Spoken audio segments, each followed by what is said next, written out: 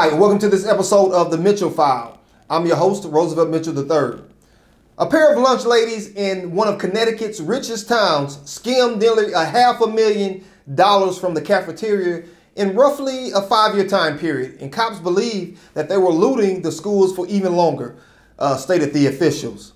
According to cops, sisters Joanne Pasquarelli and Marie Wilson, who were employed at Sachs Middle School and New Canaan High School, respectively, stole approximately $478,588 between 2012 and 2017.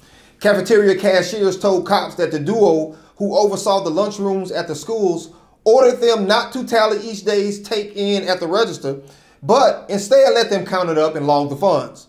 The sisters would then allegedly underreport the earnings and pocket the difference. Wow. But they skimmed so much off the top that the logs for some registers showed no cash at all for every day the entire school year. The heist uncovered by school officials probing an unrelated accounting discrepancy, and it may actually run as far back as 15 years, but the sisters were only charged for 5 due to the statutes of limitations, according to police.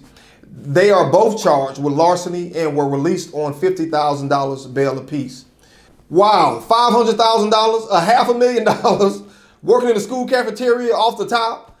That's a whole lot of money. But I would love to hear what you think about this, so please leave a comment in the section below. And until next time, my friends, be blessed and be encouraged.